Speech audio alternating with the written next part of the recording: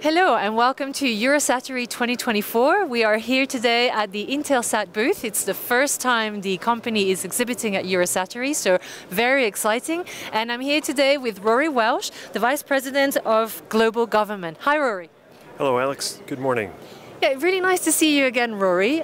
So let's dive in. Could you tell us a bit about the role of Intelsat in transforming military and humanitarian operations through communications?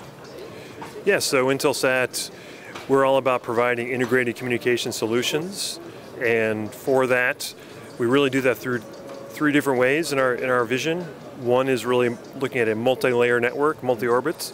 So we have the largest geo-satellite fleet and global network.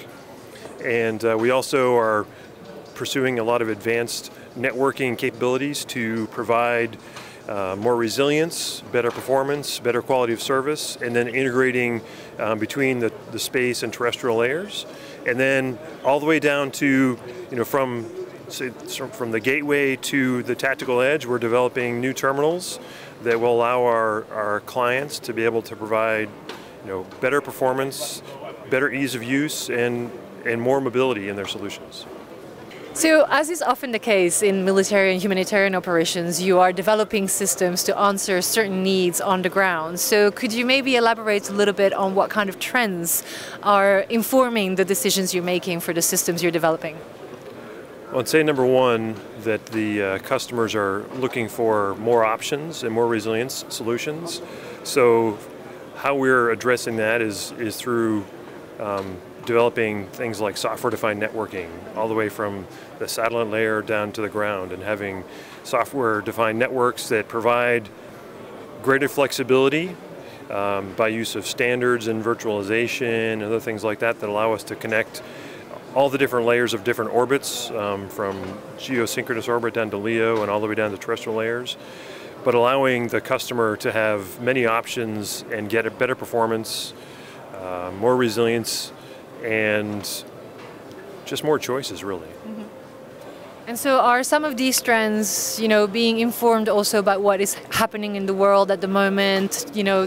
Conflicts are changing and the needs are shifting.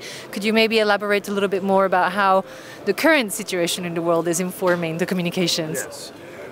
Well, I think probably the biggest trend in sort of conflicts and humanitarian operations is an ever-increasing need for data. And at all different levels of command and control. And it starts with, there's many different sources for collecting the data, and then that data has to get processed and analyzed, and then ultimately distributed from the upper layers of command all the way down to the very pointy end of the people who are either conducting the humanitarian operations or combat operations, to be able to influence those decisions. And so that all that data, in order to really take advantage of it, you need to have a very robust transport layer, and that's where Intelsat is really playing, is providing integrated, reliable, and high performance communication solutions everywhere from the very top levels of command all the way down to the tactical edge. So Rory, now there's a question that everyone has been wondering since the announcement of SES acquiring Intelsat. So could you maybe tell us a little bit more about why this acquisition, what this will bring to SES and Intelsat and to the satellite communications world? Sure, and I'd say first off that there's a lot of competition in the industry, a lot of changes are happening in the industry. So the fact that Intelsat and SES are coming together is actually good news for our customers and our stakeholders.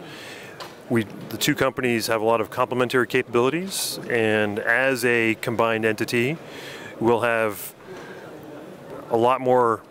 Our portfolio of multi-orbit solutions, multi-band solutions will be even stronger than it is today. We'll also have a lot more, I'll say, competitive strength together. And at the same time, during this process and even after we're combined, we're going to continue to meet all of our obligations to our current customers. And we're focused on providing the best communication solutions that we can that are most affordable and most meet the needs of our customers. So Rory, thank you so much. I mean, we're here today at Eurosatory, so anything you are particularly excited about that customers can look forward to while coming at your stand? Sure, Alex. And as you mentioned, I'm really excited just to be here because this is the first time that Intelsat has been at Eurosatory, and it is obviously a very large international defense show.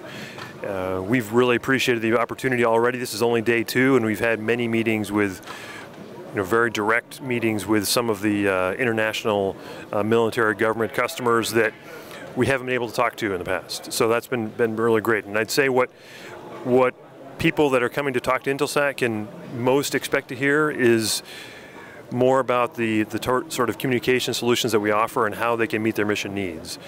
Whether it's providing more capability for their soldiers, whether it's being able to provide greater capability for the various land, air, and sea assets that they use, to providing more resilience and security, multi-layer solutions, more security. I mean, those are all things that we're offering in our solution set, and we look forward to having people come by and talk to us. Great. Well, thank you so much, Rory, for your time. It's been a pleasure talking to you again, and I hope you have a wonderful show. Thank you, Alex. You as well.